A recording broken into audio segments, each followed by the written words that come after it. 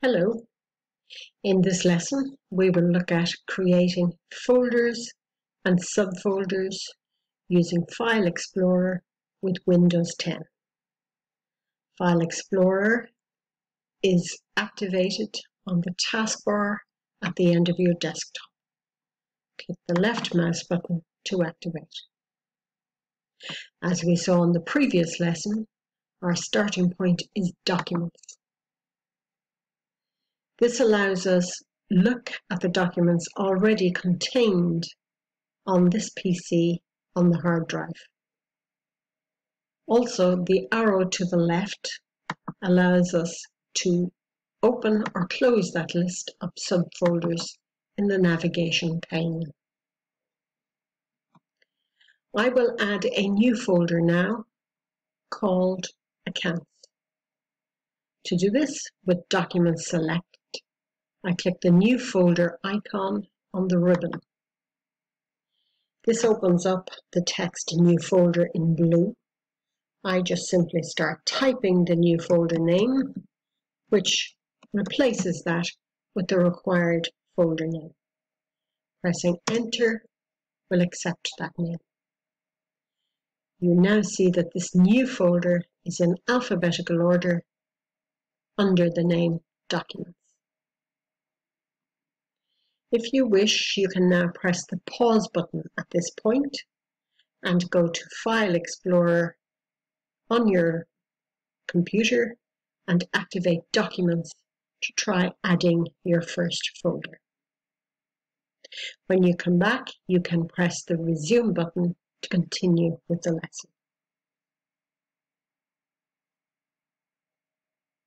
Okay, at this point, we will add a second folder named Invoices. Again, with Documents selected, I click on New Folder, and again the text opens up in blue, and I simply input the required name for this folder. Pressing Enter accepts the new folder name.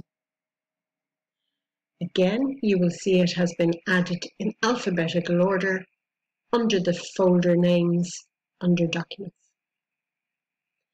Again, we can open or close that folder list depending on which way the arrow is pointing. If you'd like to press the pause button and add your second folder at this point, remember to return and press the Resume button to continue with the lesson.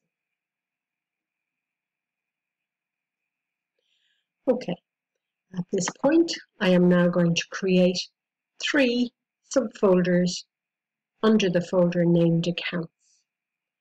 So, with Accounts selected, I'm going to add a folder for January, February, and March to that folder. With Accounts selected, I click New Folder. I will put in the folder name, abbreviated to JAN. I press Enter to select it.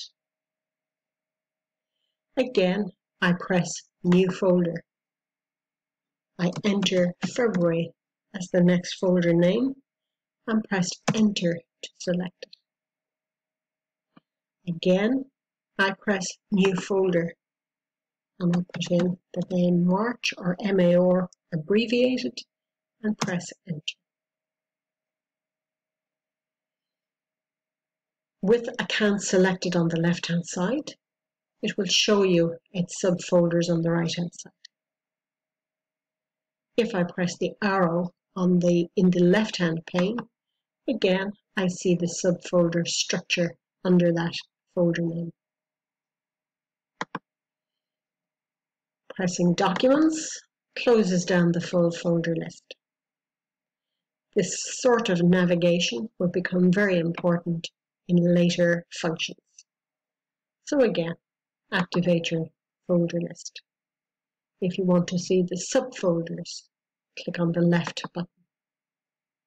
To close that subfolder list, click on the arrow again. If I want to see the subfolder for WP Documents, click on the arrow, select the folder you wish to look at, and its contents will be contained on the right hand side. This window here is showing you the directory path for the documents you're looking at. In a later lesson, we will look at how to save files to your folder structure. Thank you.